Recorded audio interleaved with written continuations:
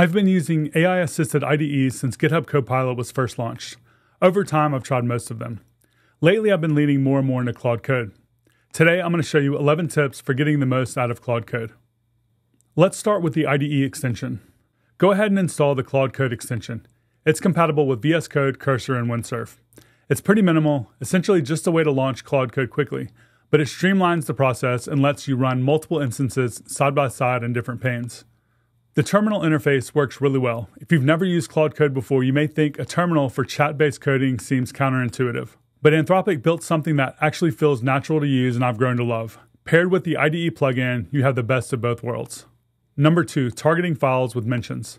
You can reference files with @mentions. This allows you to target exact files when you want to scope down what files your command will modify. Number 3, choosing a model. You can choose a model with the /model command. I typically use Opus for most tasks, but I'll switch to the default, Sonnet at the time, if Opus is being slow or unavailable. Number 4, clear your chat frequently. Whenever you start a new task, use the /clear command. There is no need to keep all that conversation history consuming your token budget. Number 5, navigate through your previous conversations. You can navigate through your previous conversations using the up arrow. This works even across different sessions. This is useful when you need to reference something from an earlier session. Number 6, the permission system. Now let's address the biggest frustration that people have with Claude Code and how to solve it, the permission problem. The permission system can be a little frustrating. You'll send a prompt, Claude starts working, you step away for a few minutes, and when you return, it's just sitting there waiting for permission to edit a file. Of course we want it to edit files, that's the whole point of using it, right?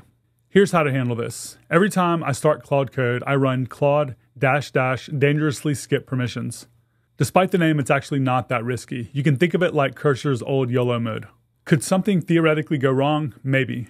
But in weeks of daily use and with regular code commits, I've never had any issues with it. Number 7, GitHub integration.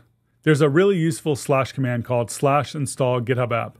Once you set it up, Claude will automatically review your pull requests. This becomes increasingly valuable as you use more AI tools because your PR volume will tend to go up. Claude catches different types of issues than human reviewers do. While humans often focus on style and naming, Claude spots actual logic problems and security vulnerabilities. You can modify the default settings by configuring the direct prompt value in the Claude Code review.yaml in the .github directory. Now, since you're working in a terminal, there are some behaviors that might catch you off guard. So let's talk about number 8, terminal quirks and tricks. Shift+Enter won't give you a new line by default. You have to run /terminal setup, and Claude will configure this for you. When you drag files in, they'll open in a new tab unless you hold Shift while dragging. For pasting images, you need to use Ctrl+V instead of Command+V. To stop Claude, use Escape instead of Ctrl+C, which exits completely. To see a list of all of your previous messages, you can press Escape twice. Number 9, message queuing.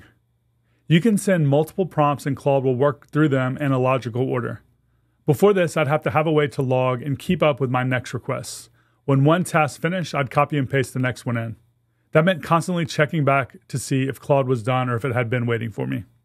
Now I just send everything at once. Add more comments, add update to the documentation, add refactor to this function as well. Claude knows when to wait for feedback and when to proceed automatically. Number 10, custom commands. Claude Code supports custom /commands. To add commands, just create a .claude/commands folder and add the command name as a file with a markdown extension. Just write these files in natural language, and you can also use the $argument string to place arguments into the prompt. The best part is you can actually have Claude create these configurations for you. And then finally, number 11, the memory system.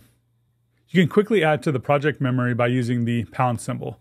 Something like always use shadcn UI components for new interfaces, and it'll save the preferences automatically. Claude.md files work hierarchically. You can have them at the project level and in subdirectories. Claude considers all of them and gives priority to the most specific ones. That's my complete Claude overview. At $100 per month for the top tier, I think it's well worth it. When you consider what you bill for your own time, having an insanely intelligent coding assistant available 24/7 is an obvious investment. Give it a try and let me know in the comments how it compares with your current setup and which features you think will be the most useful for your workflow. Thanks to this blog post from builder.io for teaching me much of what I went over in this video. I'll link to it below as well.